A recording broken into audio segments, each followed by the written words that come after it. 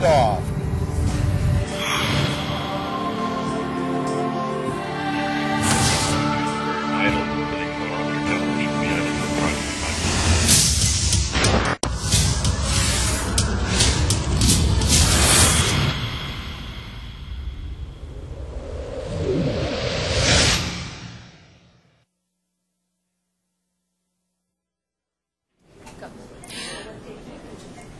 After a 10-month, 422 million-mile journey, NASA's Phoenix lander is less than an hour and a half away from touchdown on Mars. Phoenix is the first mission to target the red planet's northern plains, a region where scientists believe that large amounts of water exist just under the surface in the form of ice. And the presence of ice is intriguing to scientists because this is a region that once, or still today, might be suitable for life. Hello everyone, I'm Gay Yee-Hel. Welcome to Phoenix Mission Control at the Jet Propulsion Laboratory in Pasadena, California. There is both excitement and tension in the air here today. That's because less than half of all the combined international missions that have attempted to land on Mars have succeeded. And the Phoenix team is well aware of those odds. As one NASA official put it, this is not a trip to grandma's for the weekend. The last few minutes to the surface will be the most stressful for the team. It's called EDL, Entry, Descent, and Landing. But here at the lab, JPLers just call it 7 minutes of terror. Let's see why.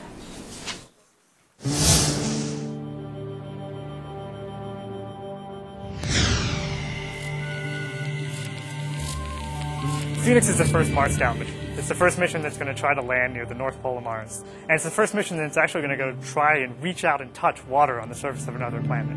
Where there tends to be water, at least on Earth, there tends to be life. And so it's potentially a place where life could have existed on the planet in the past. The main purpose of EDL is to take a spacecraft that is traveling at 12,500 miles an hour and bring it to a screeching halt in a soft way in a very short amount of time.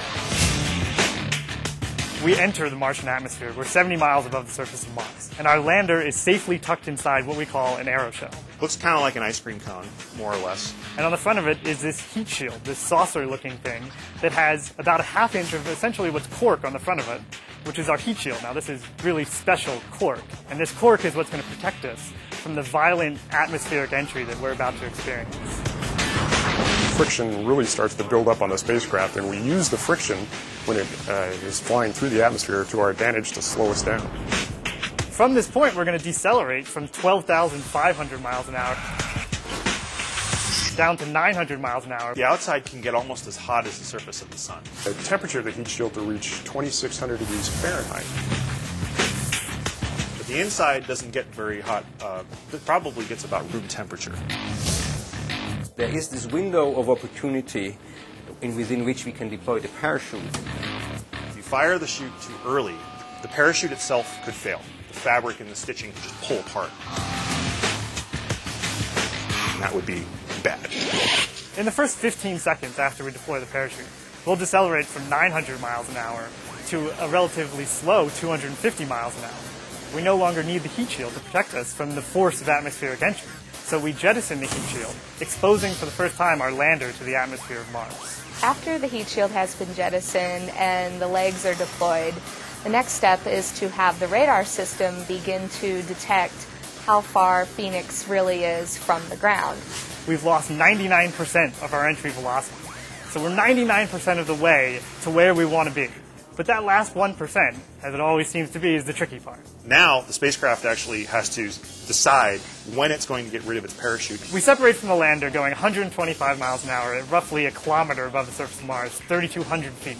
That's like taking 2 Empire State Buildings and stacking them on top of one another. That's when we separate from the back shell, and we're now in free fall. It's a very scary moment. A lot has to happen in a very short amount of time.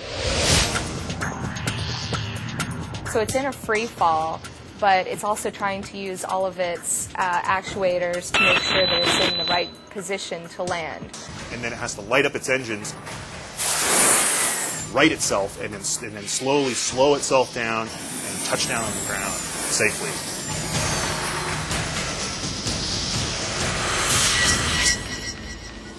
Earth and Mars are so far apart that it takes over 10 minutes for a signal from Mars to get to Earth. And EDL itself is all over in a matter of 7 minutes. So by the time we even hear from the lander that EDL has started, it'll already be over. We have to build large amounts of autonomy into the spacecraft so that it can land itself safely.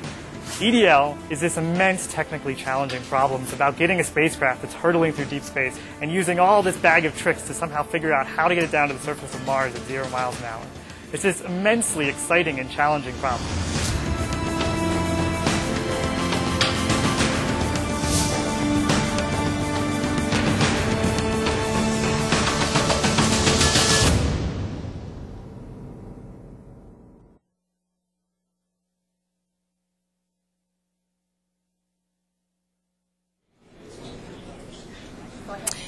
And now we'll be monitoring EDL live from a number of locations besides Mission Control here in Pasadena. We have live cameras at our partner locations, Lockheed Martin Space Systems in Denver, Colorado. You can see there's half the flight team here, and also that's the University of Arizona right there. That's where the science team is at. During the next 2 hours, we'll also be talking with team members and monitoring all the key events. Our program is also being transmitted via the web at www.nasa.gov/Phoenix. And speaking of the web, we have our own blogger here at Mission Control. JPL's Brent Shockley will be logging updates on the internet at www.nasa.gov/PhoenixBlog.